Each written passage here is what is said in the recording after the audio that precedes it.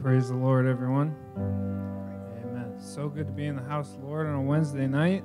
Amen. God's going to do great things, and we come with expectation that God is going to meet us here. We're not here just out of ritual or out of tradition, but we know that God is going to do something. If we could all stand, we're just going to read a quick verse. And oftentimes when we go through things or we're going through a trial or we're going through a hard time, we often come to God, and maybe subconsciously we don't mean to do it, but we beg Him for what we need. We beg Him for a miracle. We feel like we have to come to Him and beg Him for healing. But Isaiah 53:5, it says, "But He was pierced for our transgressions. He was crushed for our iniquities. The punishment that brought us peace was on Him, and by His wounds we are healed." Healing is not found in your begging, it's not found in your pleading, but your healing, your miracles, your deliverance, it's all found on the cross. Your healing was already bought on the cross. Your deliverance was already bought on the cross. So we don't have to come before Jesus. We don't have to come before the throne of God and say, "God, please, if you would just come down and meet me." You can come to Him in faith because you know that He already did it on the cross. Amen. With that in mind, we just have a special request. We were asked to pray for a lady. Her name is Mindy. She recently lost her 19-year-old son. So that family's going through a hard time. So we're going to take that request to the Lord right now, knowing that God can do a work, knowing that whatever healing, whatever restoration needs to be done in that family, it was already done on the cross. So Lord, we thank you for your goodness and your grace. And God, we ask that you reach down into the situation, Lord. We don't know all the details, but you know everything that's happening, Lord. You know all the healing that needs to take place. You know all the restoration that needs to take place. And we pray that you would do a work, and we have faith that you're going to use this for good. You say that you are working all things for good, and we believe it in faith. And Lord, we worship you because we know that you're going to do a work. We worship you because we know that something's going to happen and something's going to move in that situation. In Jesus' name we pray. In Jesus' name. How many have faith that God's going to do a work, not only in that situation, but any situation we bring before Him? And we're just going to worship Him in Jesus' name. And take this offering that I bring. Humbly I'll fall on my knees to proclaim your everything. And my life's nothing without you. Take my hand and lead me through.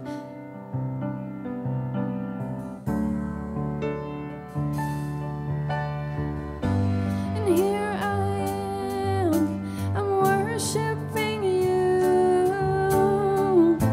With all I am, I'm worshiping you. I'm bowing down in spirit and truth, with lifted hands and worshiping you. And here I am, I'm worshiping you. With all I am, worshiping you. And bowing down in spirit and truth, with lifted hands, I'm worshiping you.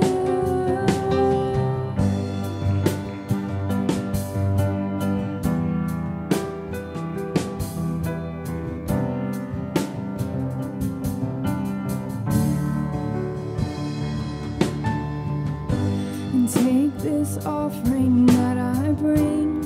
Humbly I fall on my knees to proclaim your everything. And my life's nothing without you. Take my hand and lead me through. You are my sustaining love.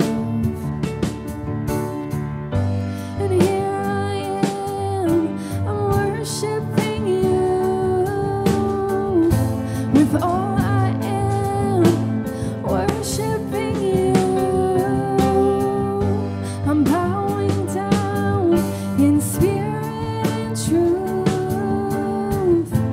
with lifted hands, worshiping you. So here I am, I'm worshiping you. With all I am, I'm worshiping you. And bowing down in spirit and truth, with lifted hands, I'm worshiping you. And I'm gonna worship you forever. I'm gonna worship you. I'm gonna worship you forever. I'm gonna worship you. And I'm gonna worship you forever. I'm gonna worship you. And I'm gonna worship you forever.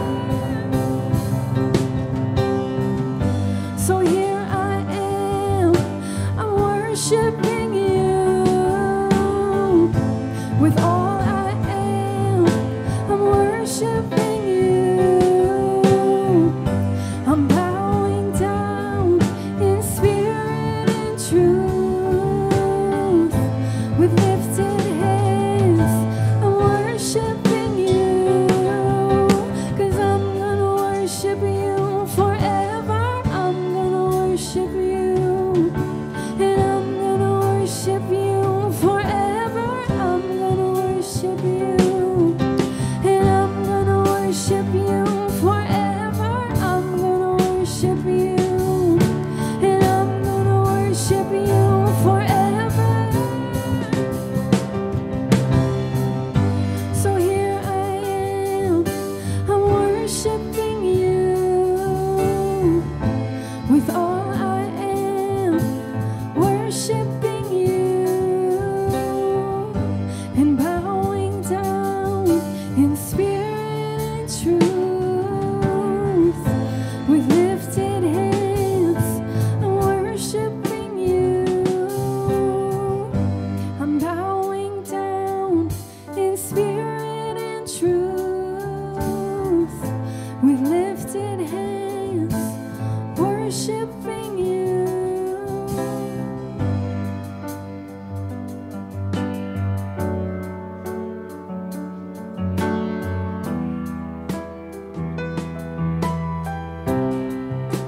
Cause you are God alone from before time began. And you are on your throne. And you are God alone. And right now, in the good times and the bad, oh, you are on your throne. 'Cause you are God alone. And you are God alone from before time began. And you are on your throne. And you are God alone. And right now, in the good times and the bad, oh, you are on your throne. 'Cause you are God alone. And you are not a God created by human hands. And you are not a God dependent on any mortal man. And you are not a God in need of anything we can give by your plan. That's just the way it is. 'Cause you are God alone from before time began. And you are on your throne. And you are God alone. And right now, in the good times and the bad, oh, you are on your throne. And you are God alone. And you're the only God whose power none can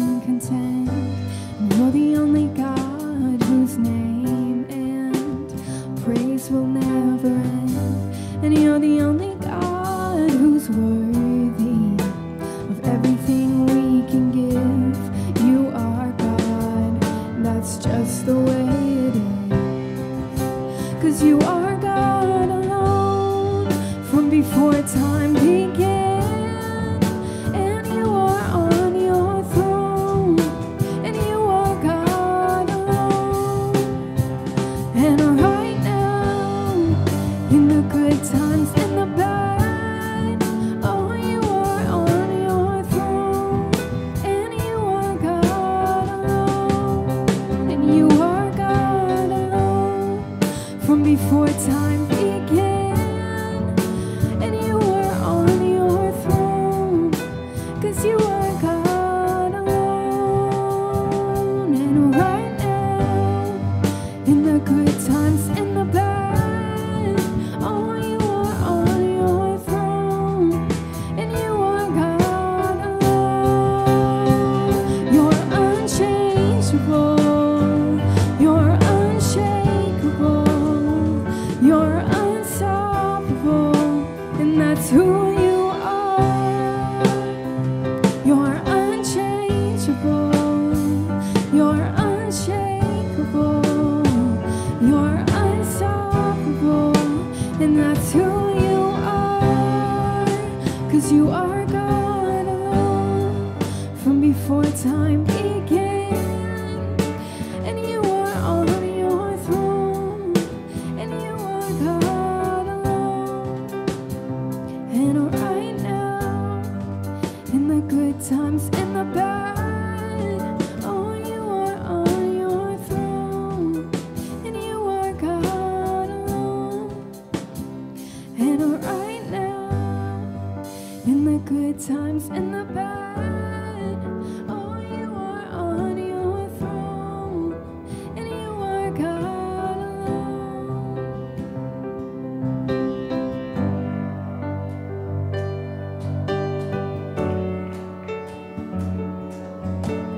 I think that's something to worship about, that he doesn't share his throne with another. He doesn't share his throne with any other God, but any request that we bring before God, he hears it. And he doesn't have to ask permission from anyone to perform a miracle, to perform a healing. He doesn't need permission. When we go to him, we go directly to the source. Amen. You can be seated just for a few minutes. God is so good. I'm not trying to stop what he's doing here. We just got to go through our announcements in case anyone online is watching and you want to know about what's going on this week. We have Saturday night prayer. That's at 7 p.m. We also have our Sunday morning service at 11 a.m. There's Sunday school in the morning, and then Sunday night service at 6:30 p.m. Just our regular week. But we believe God's still going to move tonight. We believe that God still has some stuff that he wants to deal with. We believe that he's going to speak to us through his word. And we're just going to pray that he blesses the rest of this service. Lord, we thank you for your goodness. We thank you for your grace. Thank you for your peace, God. We ask that you bring forth your word in whichever way you feel best, God. We believe you're going to do a work tonight. We're so thankful for the opportunity to be here. In Jesus' name we pray.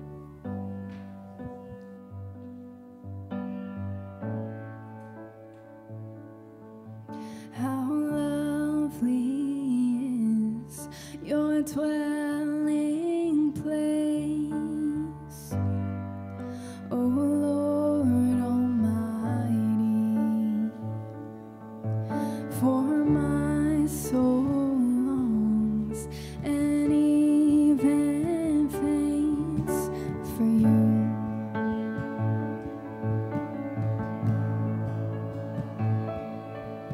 For here my heart is satisfied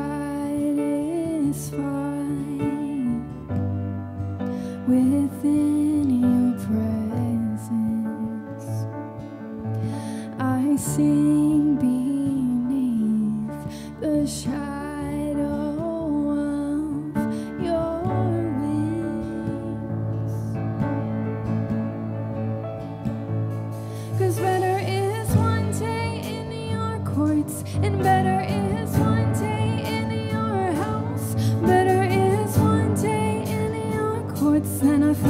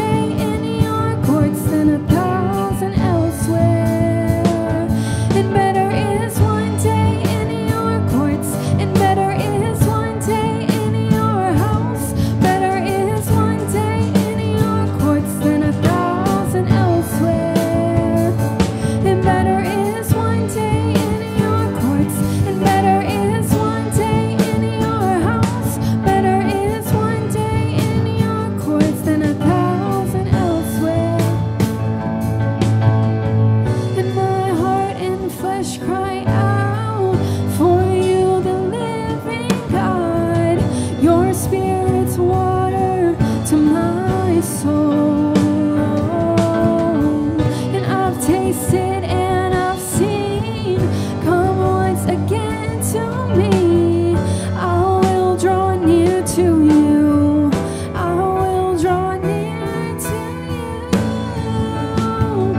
'Cause better is one day in your courts, and better is one day in your house.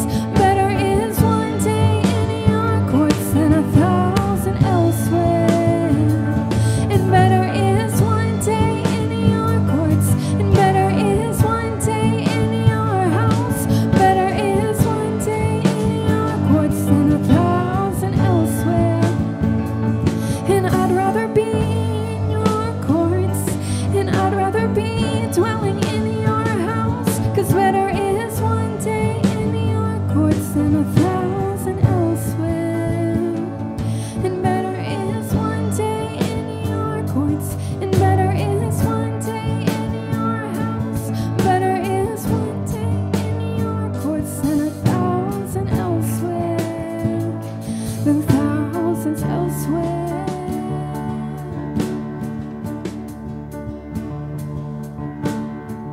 So I'm coming back to the heart of worship when it's all about you. Yes, it's all about you, Jesus. I'm sorry, Lord, for the thing I've made it. When it's all about you. Yes, it's all about you, Jesus. When the music fades and all is stripped away, and I simply come, longing just to bring something that's of worth that will bless your heart.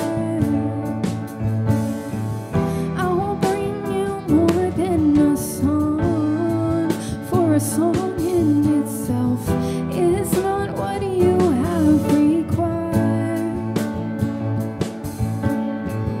You search much deeper within, through the way things appear. You're looking into my heart. So I'm coming back to the heart of worship when it's all about you. Yes, it's all about you, Jesus. I'm sorry, Lord, for the thing I've made it. When it's all about you. Yes, it's all about you, Jesus. King of endless worth, and no one could express how much you deserve. Though I'm weak and poor, oh, all I have is yours, every single breath. So I'll bring you more than a song, for a song in itself is not what you have required. You search much deeper within, through the way things appear. You're looking into my heart. So I'm coming back to the heart of worship when it's all about you.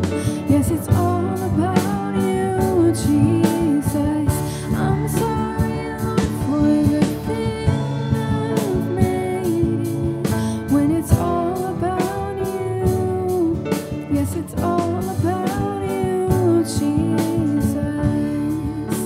It's all about you. It's all about you. Yes, it's all about you, Jesus. It's not about me. It's not about me.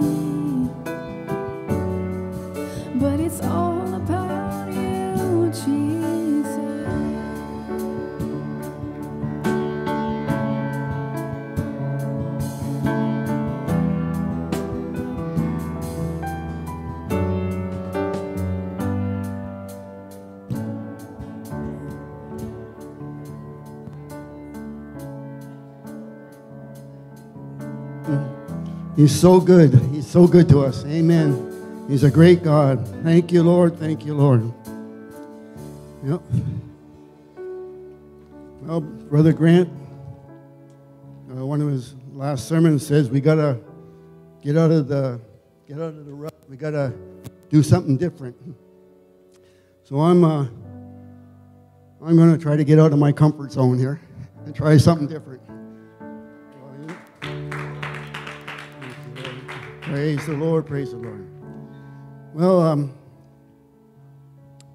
we want to open up our Bibles to Genesis 37 and verse 24.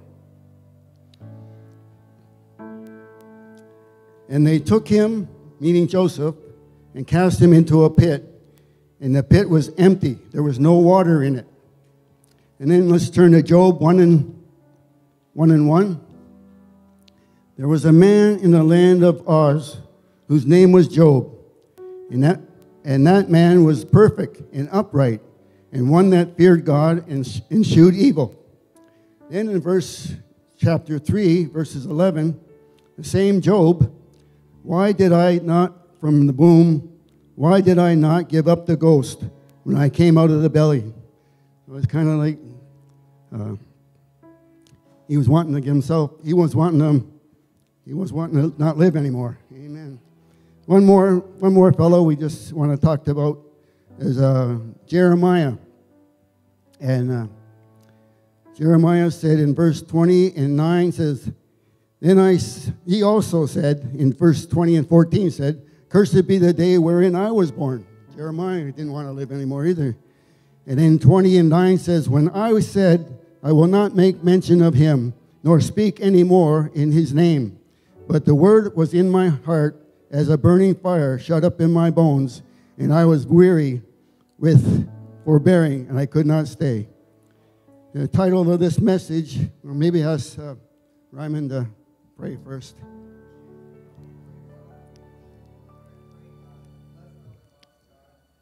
Jesus, I worship you. Thank you, Jesus. Thank you, Jesus. Thank you, Jesus. Yes, in Jesus' name, amen. Ryman said that, we may be seated. Ryman said that it's not about us, it's about him. I like to title this message as When Bad Things Happen to Good People. We sing the song, He's a Good, Good Father, and that's who he is. And we're loved by him, that's who we are, and he is all that. We are loved by him, he is a good father. But sometimes bad things happen to good people. You look at Job. Job was a man after God's heart. God bragged about Job. You know, just look at my servant. He's a good guy, and he eschews evil. He's a perfect man. But then we look at what's his name? Not Joseph. Yeah, Joseph. He had great dreams. God gave him great dreams. He's going to be a big leader and all that stuff. And here he finds himself in a pit and wondering what's going to happen to him. He can't get out. There's no water in there for him to drink. He's there going to die. Then we look at Jeremiah there. He was a man of God. God used him to be a witness to Israel, to bring them back to God.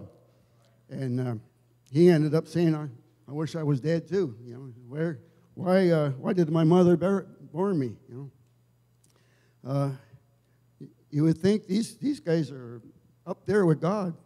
God loves them, you know. And look at what happens to them. They're all wishing they were dead. A while back when we were starting to come to church, my wife and I, we were married and we had one child already, and there was another one on the way. And then there was this fellow that came to church, Keith Steers. And Keith was a great guy. He was a little rough. He liked to fight and party and stuff like that. And but he came to God, and he said to God, if you are real, make yourself known, you know, to me. And the next thing you know, he's crying, he's praying at the altar, and God's changing his life. He went on and got baptized in Jesus' name, and God filled him with the Holy Ghost. And Keith was a great guy. him and I became very good friends, best of friends, really. And he was the type of guy, he would give you the shirt off his back. He's just a great guy. And I remember one time at work, I got in a fight. And it wasn't, I don't usually fight. But this one big guy, he put a bad picture in front of me. And I said, I don't care to look at that. You better take it down.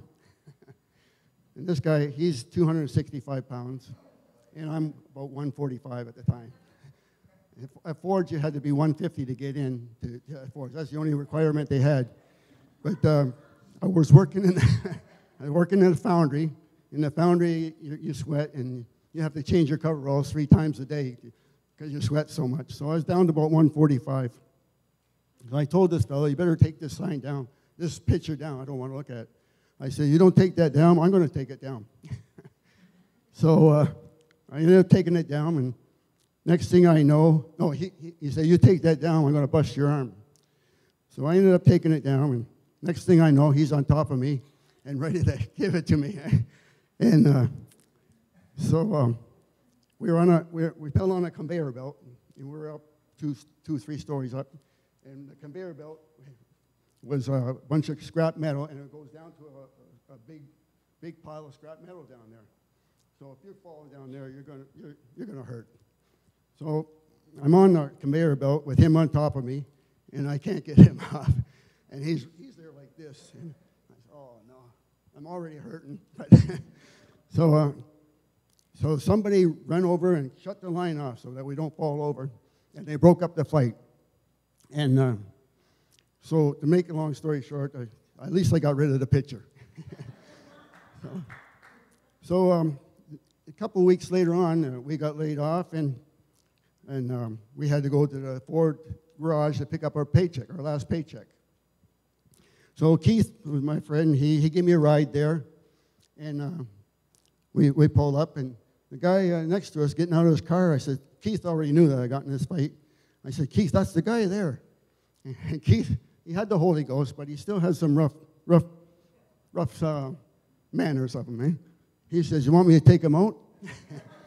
And Keith's a scrapper, but I wasn't too sure if he could take this guy. And I said, no, Keith, I got to work with him. I don't want to, I don't want any troubles, So, but Keith would do that. He would take his shirt off. Yeah, he would do anything. He risked his life. I think he would have risked his life for me that day. So, anyways, we got to know Keith pretty good, and he already lost. He was living common law, and he wanted to make things right. So he got married to this lady. They already had 2 children, but one of his children died. A baby girl died. They call it a crib death.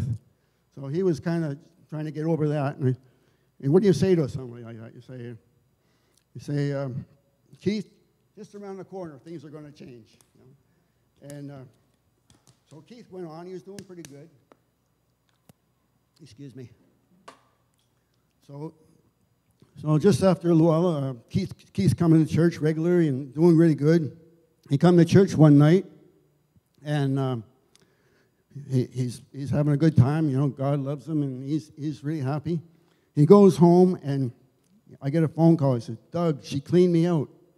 She took all his furniture. She had a U-Haul, took all his furniture, everything. There's nothing left in the house. And Keith had to sleep over our house that night, and she left him for another fellow. And what do you say? I said, Keith, just around the corner, things are going to change. And just around the corner, Keith's at work, and he's on a platform just before they put they put the window into the metal. It's raw metal there.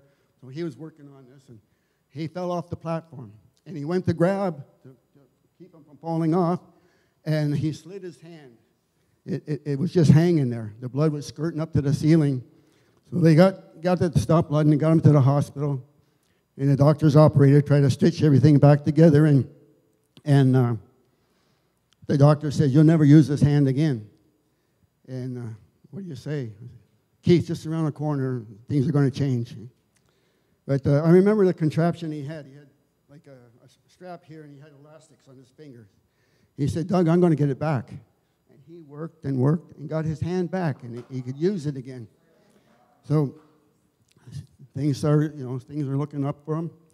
So we had a bunch of newfies in our church, and the newfies had an open house. You can come there anytime, and if they were eating, they just add a little bit more to the soup, and they were just great people. And Keith went there a lot, and he just, talked and had tea and drank, Kool-Aid. So one day, Keith's over there, and he's talking, and all of a sudden, Keith passes out. The newfies went on, they call the ambulance, and he goes to the hospital, and they check him out, and the doctor says, you only got 2 weeks to live. You have cancer. So, what do you say? Oh, he's a great guy. But all this happened to him when bad things happen to good people. And we all know stories. We just heard on the news, we just prayed this morning about a lady there lost his teenager son. And we know another couple that she went to Bible school with Diane. They had a couple autistic kids, and she had to work during the day, and the kids couldn't sleep at night. They'd have nightmares and all that. She'd be up all night and have to work in the next day. So when bad things happen to good people. But you might ask why. Why is this all happening? And Job asked, where is God?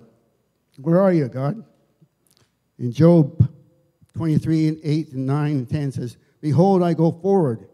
Well, we heard that the other day. Behold, I go forward, but there he's not. He's not there. Backwards, but I cannot perceive him. On the left hand, where he does work, but I cannot behold him. He hideth himself on the right hand. I cannot see him. But he knoweth the way I take. When he has tried me, I shall come forth as gold. Even Job's wife, she was confused too. She says, why don't you just curse God and die? And all his friends, he was in ashes and scraping the boils off himself, and in ashes on his head. His friends just had poured more dirt on him. Oh, you sin, you're condemned, you did something wrong and all that stuff. They're just making it worse for him. And Job says, where are you? We might ask, is God going to answer my prayer? Is God mad at me? Why so much pain? Don't you care, God? Job said, behold, he findeth occasion against me. He counteth me for his enemy. Job was so confused that he thought God was, when we go through this stuff, you're wishing you're dead. You think God's left you. He doesn't hear your prayers. He doesn't, and say, why does all this hurt? Why is all this pain? Jeremiah said, I quit. I'm not going to talk anymore about God. He's been through jail. He's been through prison. People tried to kill him, slap him. And he said, I had enough. He was in the mire in the clay. He couldn't get out. They were just in there to die. And an Ethiopian eunuch had to pull him out and saved his life. But he says, that's it. I'm done. But thank God for the word of God. He says, where is that verse now? Anyway, he said, I'm quitting, but the word of God was in him. It couldn't stop it. It burned like fire in him. Thank God for the word of God. It keeps us going. It keeps us fighting. Amen. Amen. Broken and suffering will make you either bitter or better. We have a friend, he's Oliver Hibbs. He was a newfie, and he loved God, and he went to Bible school with Diane, and a bunch of newfies went to Bible school at this time, and he was really doing good. He preached for us and everything, but he moved back to Newfoundland. That rock always calls you, I guess. So he moved back there, and he had some trouble with his father. He had a boy and a girl, and they were in the teenagers now, and his father molested his girl, his daughter, and Oliver says, and the devil's an accuser of the brethren, right? The devil comes around and said, if God loves you, he wouldn't let that happen to you. He says, what kind of God is he? And the devil's accusing you all the time. You're not worthy of God. You're God's left you. He doesn't love you anymore. But Ryman said, the other day. For my thoughts are not your thoughts, neither are your ways my ways, saith the Lord. For as heaven is higher than the earth, so are my ways higher than your ways, and my thoughts than your thoughts. He's the potter and we're the clay. When we go through stuff like that, when you're hurting and it's painful, like Sister Sandra, when things aren't going the way you want them to go, and you're hurting, you're confused, you don't know what's going on, and but know when the pain is there, and you don't know what's going on, you can't work anymore, you're paying so much. Where's God? Where is He? But we're on a potter's wheel. God's not done with us yet. It doesn't mean God is done. It means He's getting started.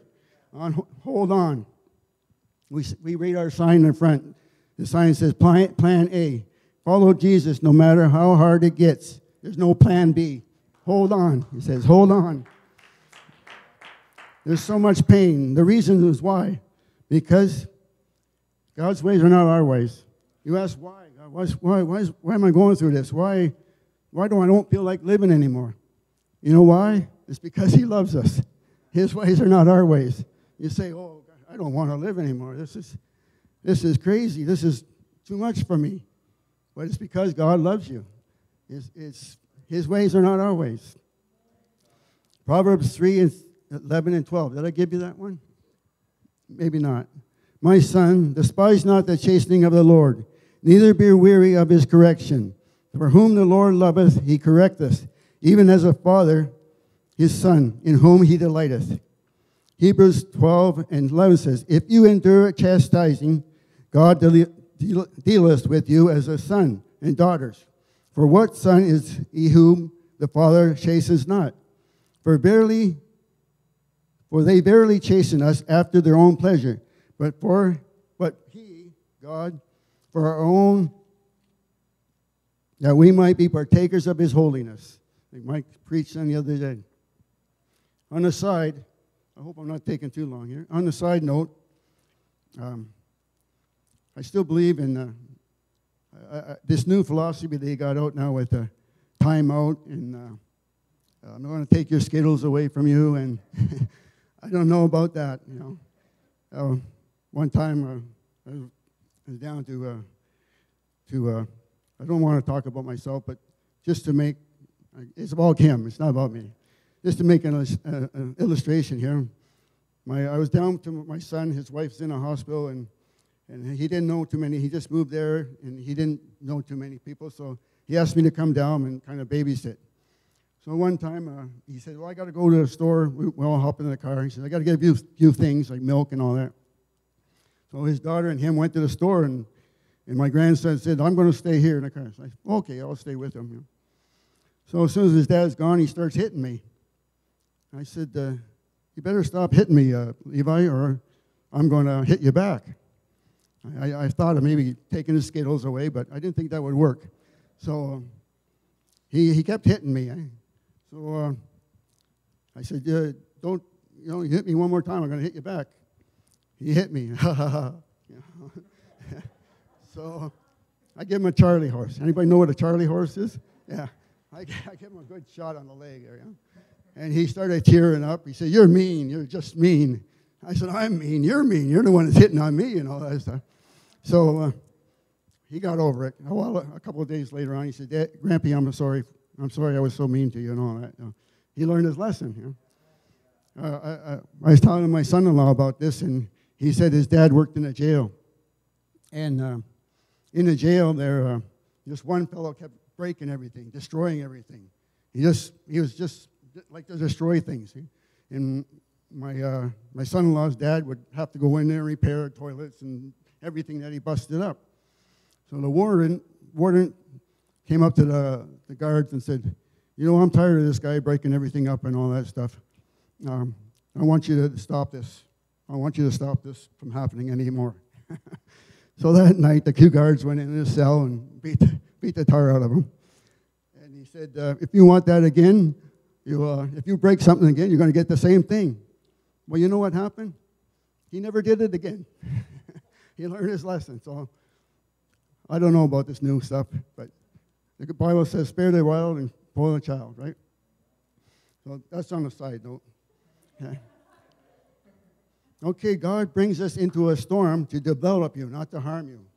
We say, why is all this happening, God? Why is this going on?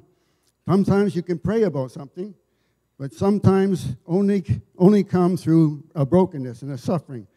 Jesus had a wilderness experience. He was in the wilderness for 40 days and 40 nights. In the devil tempted him. He had to go through before he started his ministry. Jesus was given a boy's lunch. It would feed one person at lunch. But after Jesus broke it, it fed 5,000. Jesus knows, he knows everything. He knows us. He sent his disciples into a storm. After he fed the 5,000, he sent them into a storm. He knew there was going to be a storm. He knew they were going to be afraid, and they were fearing for their lives. But after the storm, Peter come out, and he was the one who had the revelation of Jesus, who he was. So, but I can't go on. Jesus knows you're better than you know. So a lot of times I had one time where I was in a dark valley, and I told God I can't go on anymore. You got to do something, God. I can't go on. But it didn't stop. It kept on. But Jesus knows us better than we know ourselves. In Jeremiah 1:5, before I formed thee in the belly, I knew thee. And before thou comest forth out of the womb, I sanctified thee and ordained thee a prophet unto the nations. I have already given you the capacity to endure. God knew Jeremiah could go through it. He knew he could take it. Diane told me about this quote from a lady. I asked God to help me to grow, and then it started to rain. God's ways are not our ways. You can't get mad at God. Job had a reason to get mad, but you couldn't get mad. Only God can bring you out. So you say, God, oh, you're so mean, but you say, oh, God, forgive me for that. Because only God can get you out of that. He wants you to depend totally on him. In 1 Corinthians 10:13, there has no temptation taken you, but such as is common to man. But God is faithful. He will not suffer you to be tempted above that you are able, but will with the temptation make a way to escape, that he may be able to bear it. You might say, I can't go on anymore. I'll do something. But you don't know yourself. God knows. God knows what's best. The hand of God is upon all them. Ezra says, the hand of God is upon all them for good. He will not forsake you.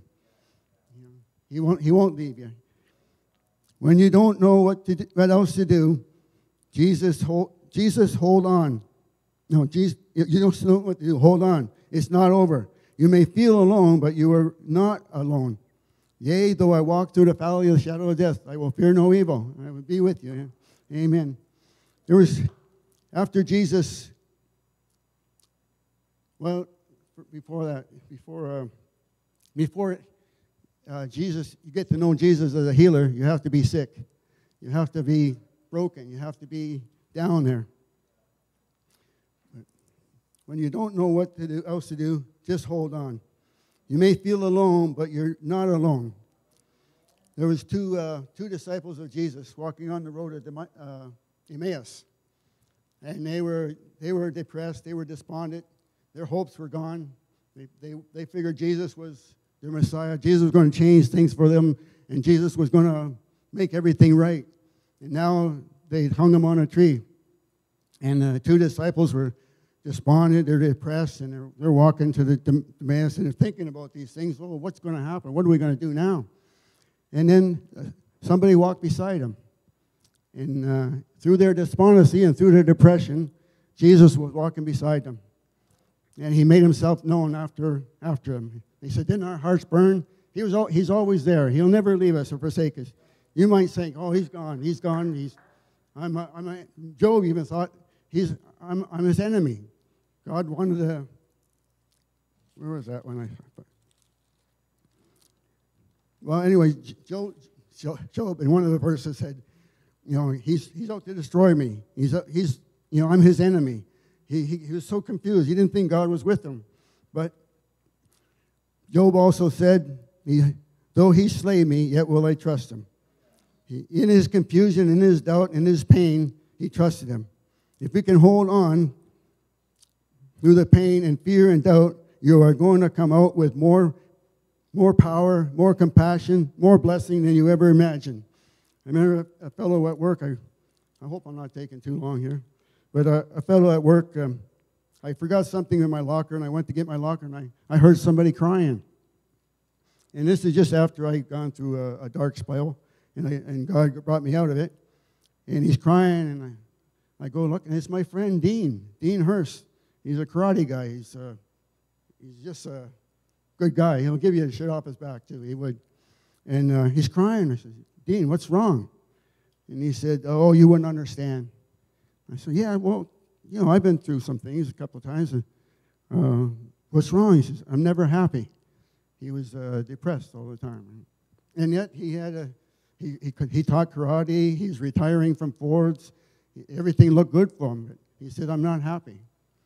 And I said, I know how you feel. Jesus can take that away from you. Oh, no, I don't. Jesus is not for me. And he ended up hanging himself because the pain was so much for him. But Jesus is the answer. Amen. So it gave me compassion for him anyways, And it'll give you power. It'll give you a blessing. You can imagine. Joseph, we're about to end it right here. Joseph began second in command. He was a savior of Israel.